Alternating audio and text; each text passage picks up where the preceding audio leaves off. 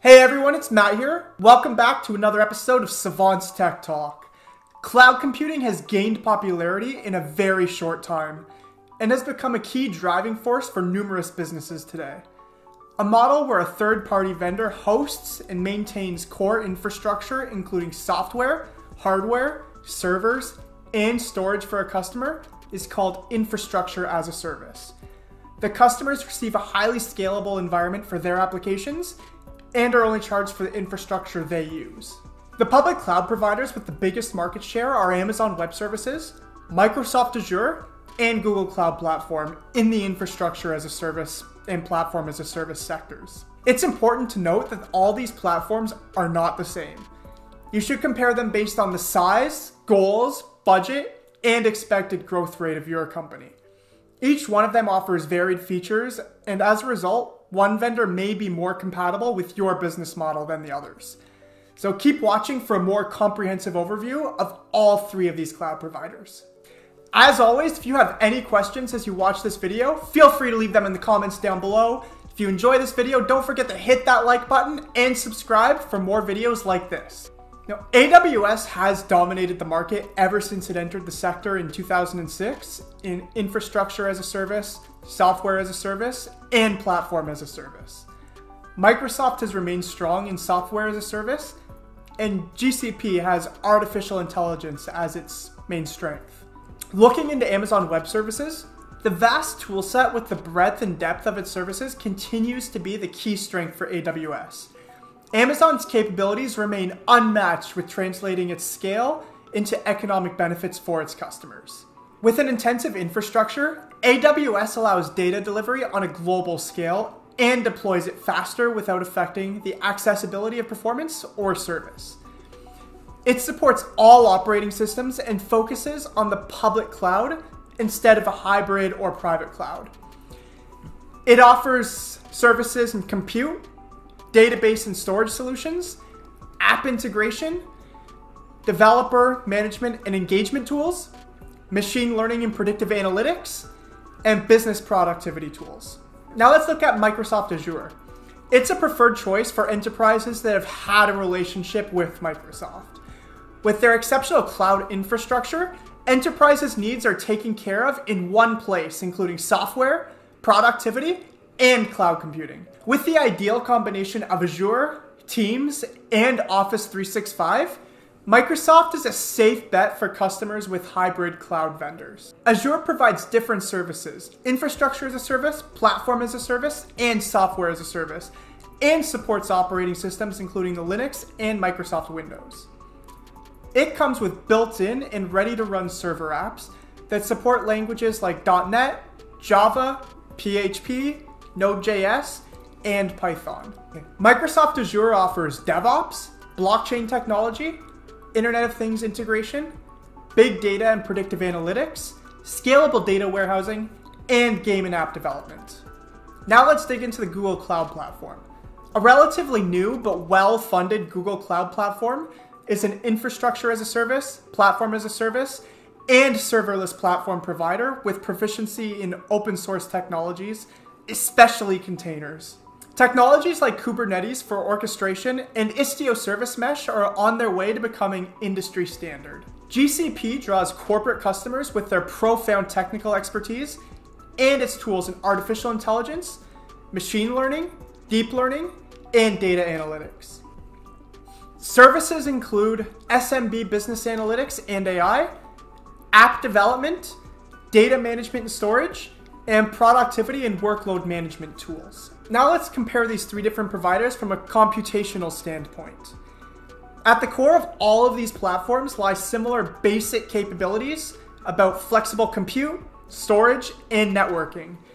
Elements like compliance, self-service, identity management, plus security, instant provisioning, and auto-scaling are all common. So let's look at features that make them stand out. Looking at AWS from a compute standpoint, the Elastic Cloud Compute, or EC2, is the primary service used by AWS.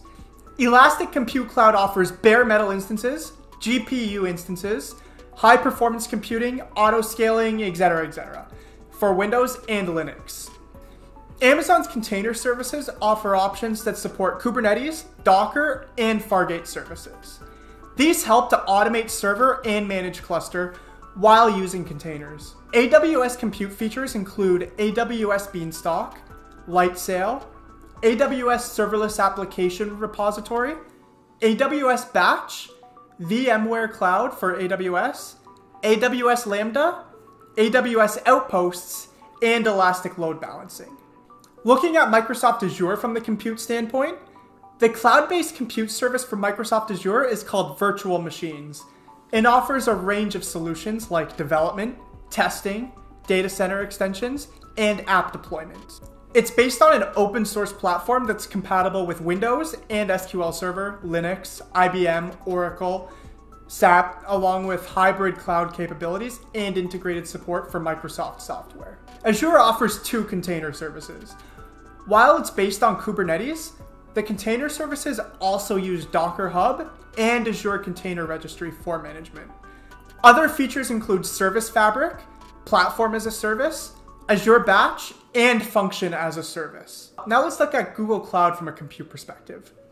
Google's compute engine offers custom and predefined machine types, Linux and Windows support, per-second billing, carbon-neutral infrastructure, and automatic discounts that use half the energy of typical data centers. It supports both Kubernetes and Docker containers. Other GCP compute functions include Google Map Engine, Instant Groups, Graphic Processing Unit, and Native. Now that we've looked at them from a compute perspective, let's do a storage comparison between these three cloud providers. Expansive storage is one of the main benefits of cloud computing. All the platforms offer different types of databases and backup plans. AWS storage services include Simple Storage Service, also known as S3, for object storage, Elastic Block Storage, also known as EBS for persistent block storage for use with EC2, and Elastic File System, also known as EFS, for file storage. Other products include Storage Gateway and Snowball to transfer petabytes of data in situations where internet transfer is not practical. Amazon's backup feature is Glacier, which is offered at very low rates. Moreover, Storage Gateway can be used to easily set up backup and archive processes. AWS provides a number of SQL-supported databases, an Elasticache features for additional memory, and a data migration service as well. For Microsoft Azure, its primary storage service is Blob Storage for REST-based object warehousing of unstructured data.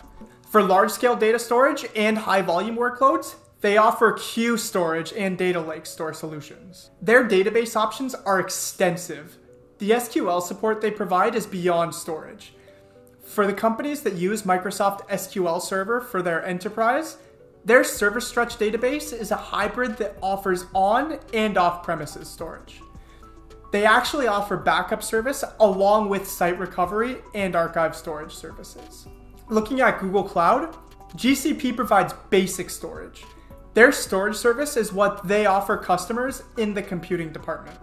Cloud Storage is its unified object storage service, and it also has a persistent disk option, similar to AWS Snowball.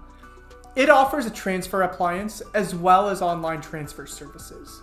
They offer both SQL through Cloud SQL and Cloud Spanner, and also no SQL database support through Cloud Bigtable and Cloud Data Store. There are no backup and archive services available at this time. Next, we're going to look at some of the key tool comparisons between these three cloud providers. Going forward, the key points of differentiation for all of the cloud providers will be machine learning, AI, Internet of Things, and serverless computing. Let's look at how these platforms compare when it comes to these key tools.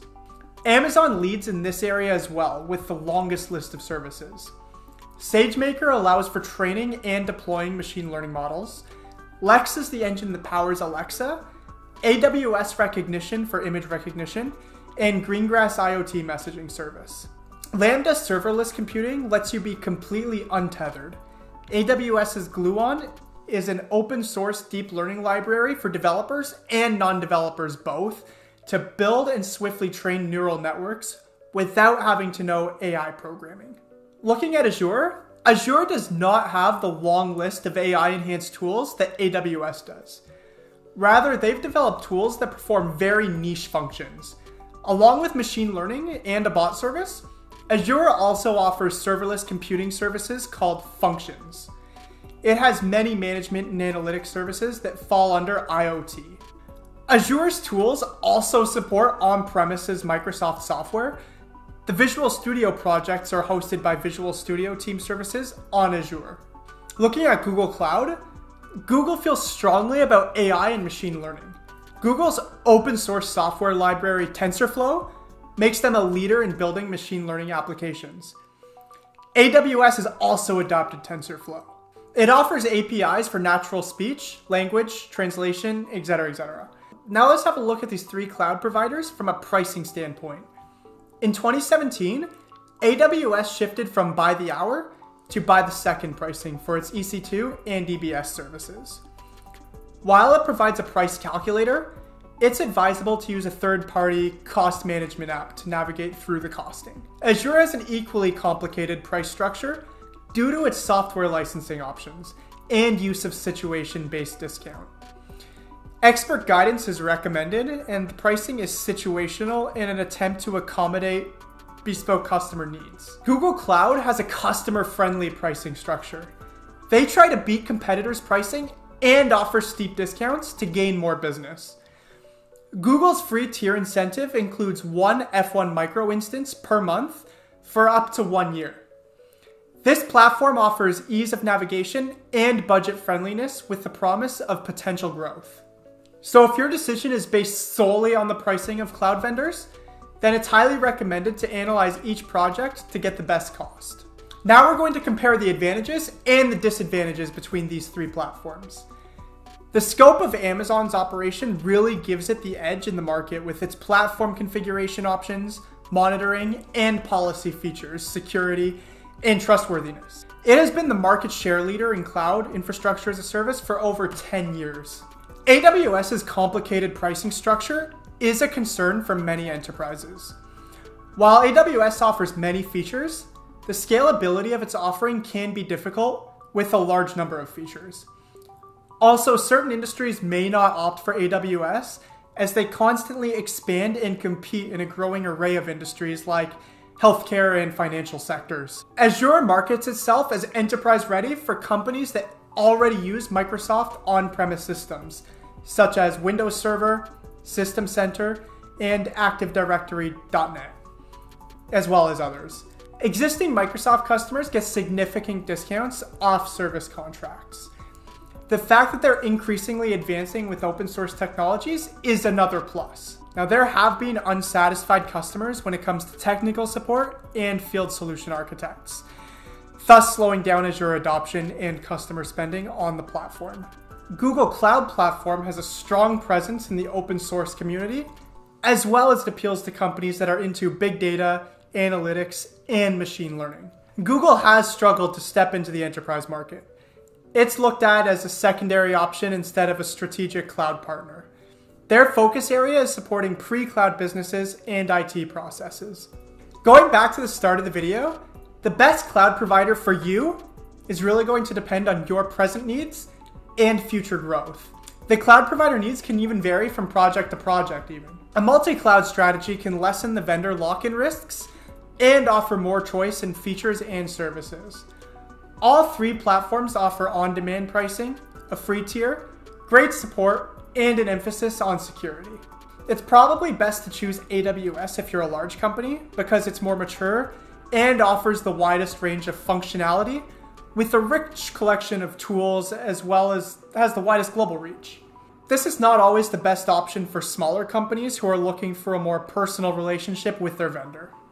Look into choosing Microsoft Azure if you're looking for hybrid solutions. Existing .NET code will work on Azure, and your server environment will connect to Azure. So this can make it easy for first-time cloud migration. This can be deemed pretty ideal for developers and startups. You're probably going to want to choose Google Cloud Platform if you value innovation more than reach. Google is aggressively targeting its shortcomings by partnering with Cisco, which is known for the enterprise. It has made phenomenal progress with certain customers especially with its Kubernetes and machine learning expertise. So there you have it. There is an in-depth look at the comparisons between Amazon Web Services, Microsoft Azure, and Google Cloud Platform. Which one of these cloud providers is the most interesting to you? Feel free to let us know in the comments down below. Don't forget to hit that like button and subscribe for more content. Thank you for watching.